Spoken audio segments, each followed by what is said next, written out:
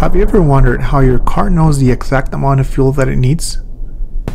Modern vehicles are equipped with a computer known as the Engine Control Unit, or ECU. The software that runs it has several maps that instruct the engine what to do under a wide variety of conditions. Maps are tables with parameters such as engine speed and load in the X and Y axis. One of these tables is the so-called fuel map, and that's our topic for today. Air-fuel ratio is significant because it affects cold start, idle stability, drivability, fuel economy, horsepower, emissions, and durability. Back to the map. Engine speed measures how fast the crankshaft spins and is denoted in revolutions per minute. Engine load is the percentage of the measured intake air compared to the theoretical maximum. To understand how the fuel maps are selected, it will be easier if we split the table into multiple sections. Let's call them idle, cruise, and wide open throttle, or watt. Idle is the rotational speed at which the engine runs when it's disengaged from the drivetrain, so it consists of the lower RPM region. Cruise range is the area where we mostly operate in normal day-to-day driving. This is typically in the low to mid portion of the map. Lastly, watt is achieved by flooring the accelerator pedal, such as when you try to pass another vehicle or climb a hill. As the name implies, during this condition throttle is fully open, providing the least resistance to the incoming air, and therefore has the highest load. As you can see in this sample map, most of the idle and cruise points are at 14.7, while the watt area is at 13.0 and below. Now let's understand why. The stoichiometric ratio for air and gasoline is about 14.7 to 1. Theoretically, that mixture should turn all of the fuel and oxygen into CO2 and H2O during the combustion process. This fraction is optimal for most city driving since it's the best compromise for emissions and produces good fuel economy.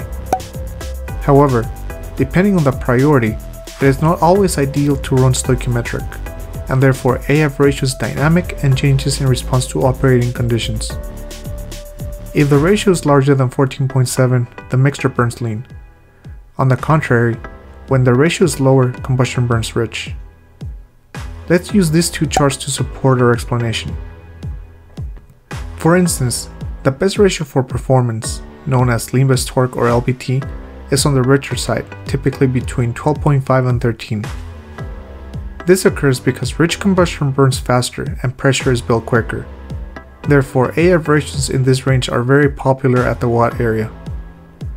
Another benefit is that the excess fuel cools down the combustion chamber through evaporation and heat absorption. That's why rich mixtures are used in the mid to high portions of the map.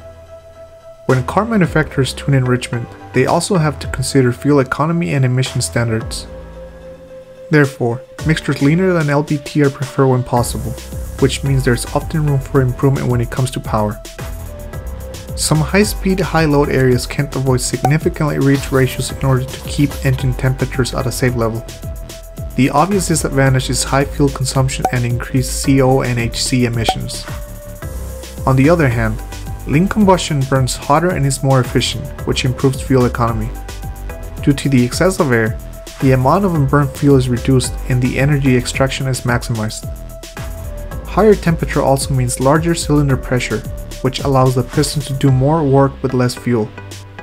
The reason why it doesn't produce the best performance is that lean ratios burn slower, so the higher pressure occurs later.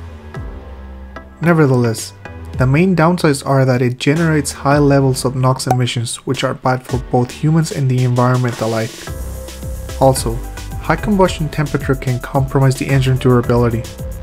That's why you will rarely see leaner mixtures than 14.7 in fuel maps.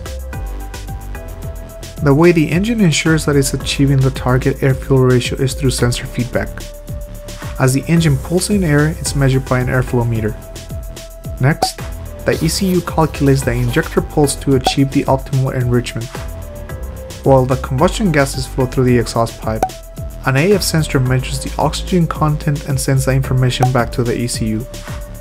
The ECU then corrects the injector opening duration in a continuous repeating process. One last thing to mention is that if the engine's operating condition falls between two values in the fuel map, for example 1600 RPM at 95% load the target AF will be interpolated from the neighboring points. This eliminates the need to have an infinite number of versions in the table. Well, that's it for this episode. Don't forget to like and subscribe if you want similar content in the future. Till next time.